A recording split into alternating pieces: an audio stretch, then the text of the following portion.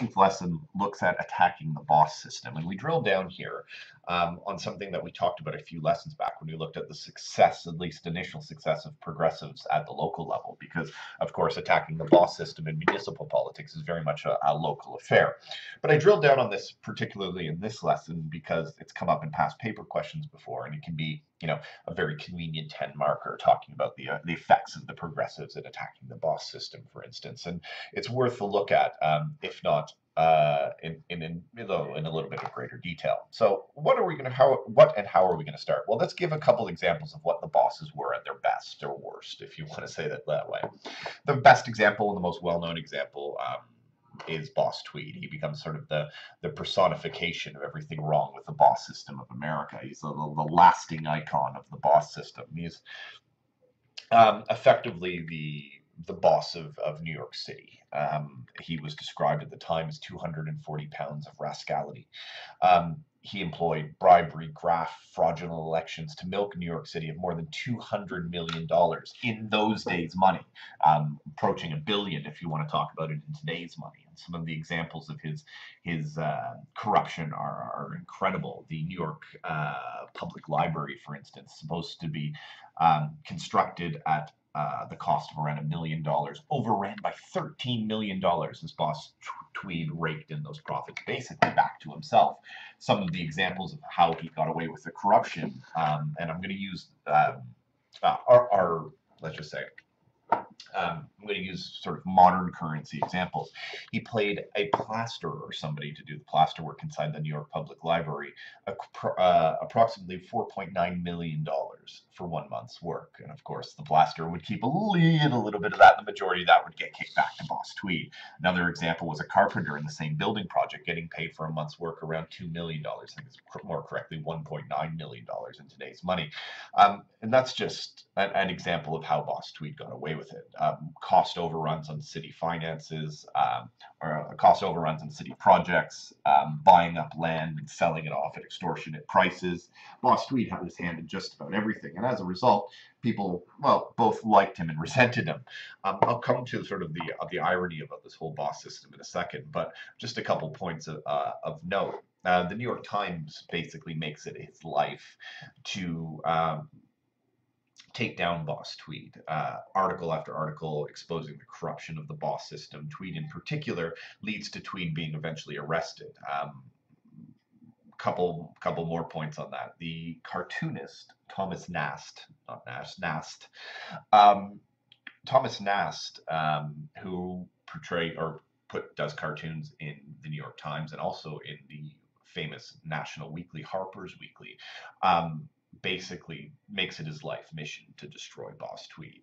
And Tweed will actually complain about Nast's pictures by saying, the illiterate minions who vote for me could not help but see those damn pictures, and those damn pictures brought me down. Tweed was jailed actually twice. He escapes the first time. He flees to Spain. He ends up working on a trawler in the 1870s off the coast of Spain before he was actually recognized, coincidentally, by border officials who had seen Thomas Nast's portrayals of Boss Tweed, and they turned him over to an American military ship called the USS Franklin, which returns Tweed to prison where he dies behind bars. Just an interesting side note on Boss Tweed, but you get massive corruption. Now, just one other thing, you may be thinking to yourself, well, why did so many people vote for him, even if everybody knew he was corrupt, even if they were illiterate, they knew he was corrupt? Well, the thing is, Boss Tweed's legacy is an interesting one, and historians have been relatively kind to Boss Tweed lately. At least, no one denies his corruption and the horrible graft and thievery and fraudulent elections. I mean, one of the facts I mentioned in here is the fact that if you didn't like Boss Tweed, your property taxes would become astronomical, so much so that you would go bankrupt and Boss Tweed would take your house. Those types of things happen. But on the other hand, Boss Tweed pioneers huge improvement projects, not only in the city of New York, also nationally. He pays for some of the earliest parks. He ensures educational provisions. He provides some of the earliest teacher colleges in the state of New York. He gives Christmas dinner to the poor. And the poor, really much hanging on the edge of life, who seem very distant from, let's say, the rough and tumble world of internal New York politics, actually like Boss Tweed. So there's that sort of, he's a criminal, but he's our criminal. And Boss Tweed and bosses around the country like him get away with it. That said, by the end of the Gilded Age and into the Progressive era, their time was up. One of the best examples is Upton Sinclair's The Jungle, and this he writes about the meatpacking industry predominantly in Chicago. Very interesting about Sinclair's The Jungle. Sinclair had hoped that the book itself would, in the early part of the 20th century, illuminate the horrendous nature of internal Chicago politics by doing effectively a case study of the meatpacking districts. What it actually did more than illuminate the corruption in Chicago politics was illuminate the horrors of the meatpacking industry and lead to higher quality standards for America's meat. But I'll let you read this on boss Mike Scully. But Mike Scully is your sort of atypical boss, and it talks about in Sinclair's Jungle very, very vividly how he basically runs all Chicago elections for the Democratic Party, very similar to Boss Tweed's Tammany Hall, which had run the New York City on behalf of the Democratic Party. So what did the bosses do? Let's just sum it up. Number one, they trade jobs for services and votes. A powerful boss could claim the loyalty of thousands and thousands of followers. And in return for support, the boss provides these people with jobs on the city's payroll. They find housing for new arrivals. They give the needy gifts of food, particularly around holidays. The bosses are, for instance, in the Jewish areas of town, they provide food for Jewish holidays. In the Christian areas of town, they provide food for things like Christmas dinner, et cetera, et cetera. They patch up minor run-ins with the law. So you have a small problem with the law, fine you can't pay, a small altercation that needs to be dealt with. The boss would ensure that that comes off the docket, and in return, you had better vote for them. They helped get some schools, hospitals, and parks built in immigrant neighborhoods. Now, of course, immigrants ultimately like the boss system in a sense, but at the same time, the progressive reformers, and you got to remember this is coming from the middle class, the people who don't need the boss's helps, hate what they would refer to as the cynical exploitation of the immigrant vote. They saw this as a bastardization of the Jeffersonian ideal, the American dream. Okay, and for this reason, the corrupt boss system, if you will, comes under attack. But also, because the boss system is somewhat valuable, means that it lasts longer than it probably otherwise should. One of the first to attack the bosses was fighting Bob La Follette of Wisconsin through his Wisconsin idea. Again, something we talked about a couple lessons ago. Bob La Follette gained a pretty wide following nationwide for pushing through important reforms that came to be known as the Wisconsin idea. Of course, the reforms that meant to reform the boss system is the direct primary, so that people like Boss Tweed wouldn't be automatically voted in by cronies. He would be the people who would take his position or take the mayoral positions in cities, for instance, would be nominated for office. He wanted tax reform, which included the taxation of corporate profits, railroad rate control, public utilities, and other measures. But in regards to the bosses, it's all about how these people get elected. Now, another way that the boss system was tackled, and we've talked about this again in brief, was the establishment of a commission in the city manager. A city manager is someone who is appointed with a specific power. They work with police, fire, and education chiefs, and they're accountable to an elected body. This was essentially designed to remove party politics from local services and to break the boss system in many cities, so that the public administration of the city becomes a not affiliated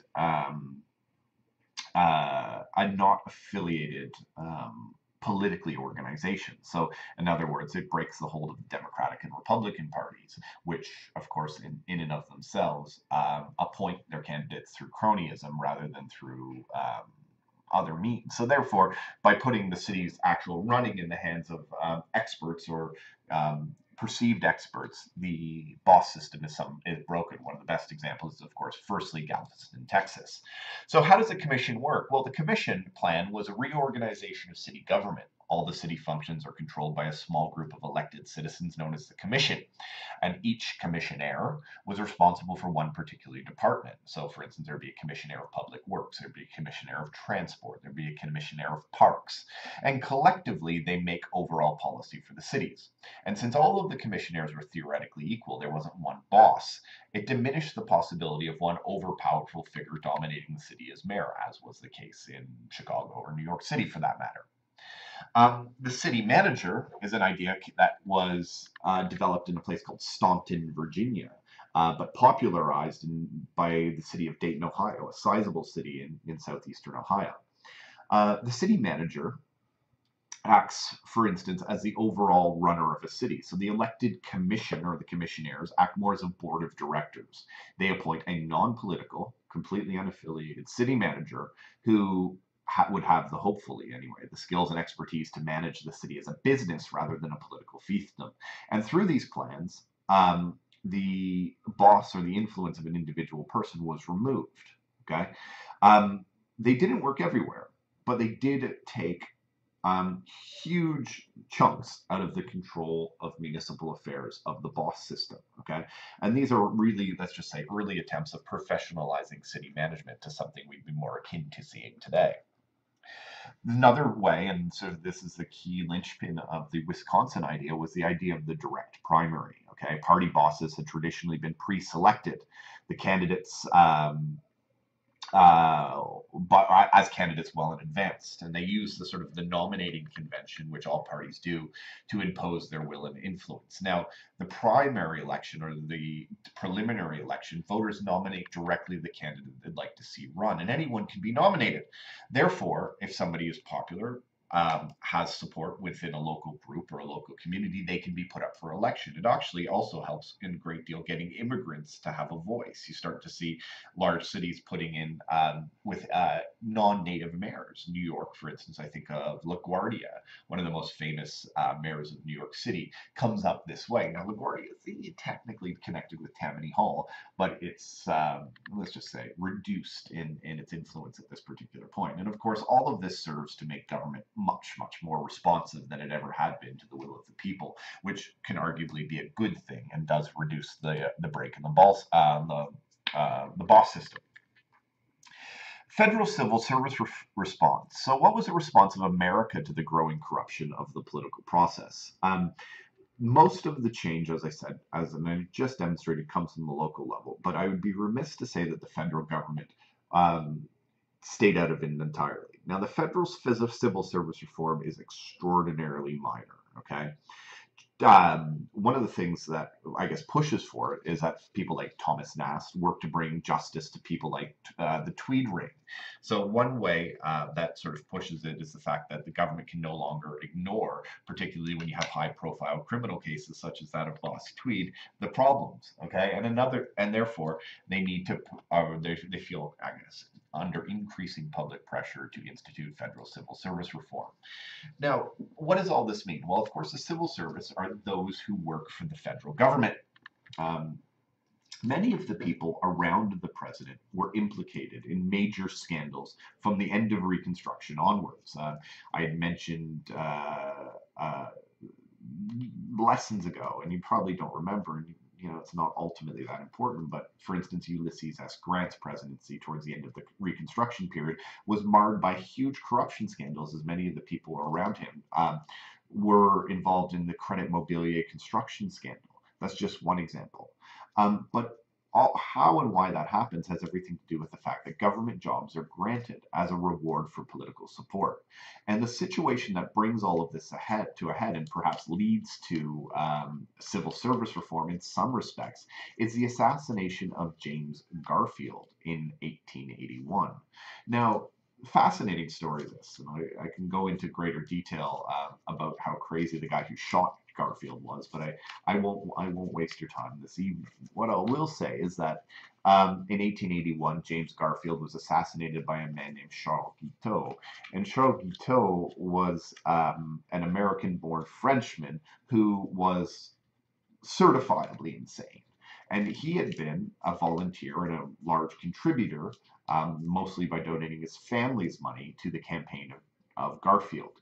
Guiteau expected, unnecessarily in many ways, that because of his support for Garfield, um, that he would be made ambassador to France. And of course, when this didn't happen, he flew into a murderous rage and shot Garfield not very far from the Capitol building in Washington, D.C.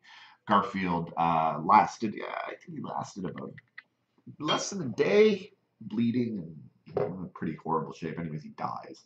He's replaced by President Chester A. Arthur, who was the vice president.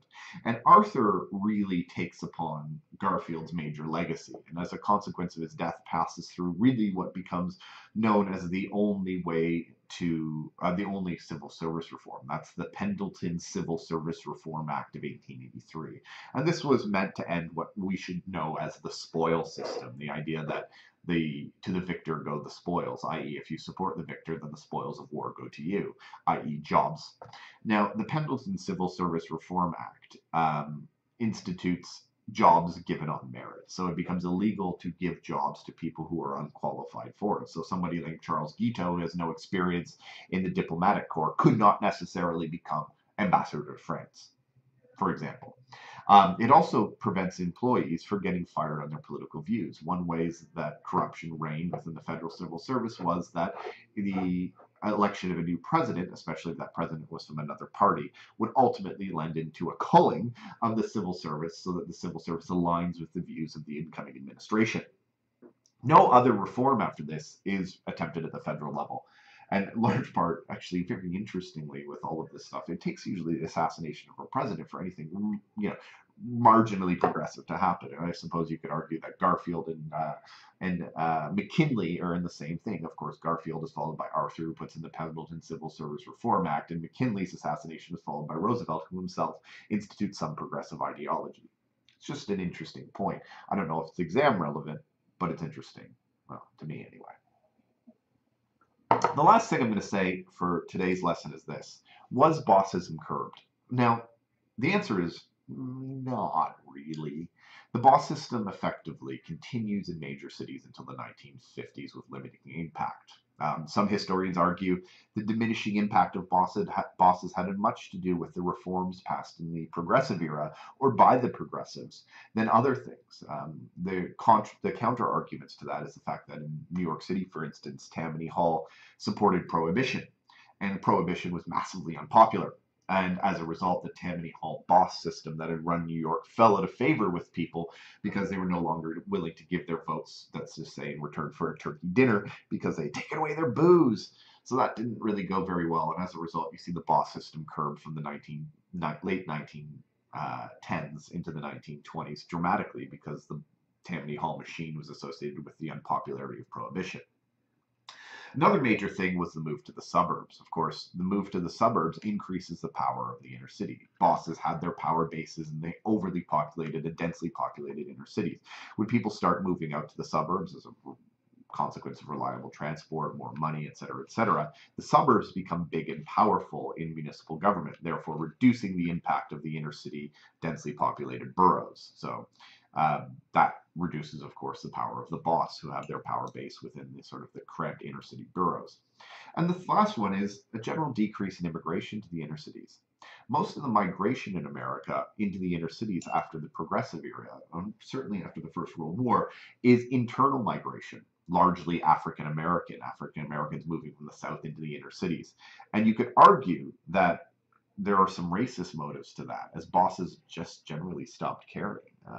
There's a difference between, I suppose, white and black people in the eyes of some, and though that's hard to prove, there is certainly a direct influence that the power of the inner cities decreases when the immigrants start moving out of the white immigrants moving out and the black people move in. Something to consider. Anyhow, was bossism curved? There were some steps. They happened more successfully at the local level, but it takes a long time to die out. Think you got that? I think you got that. That's all I have to say for today. Anyways, thanks for listening.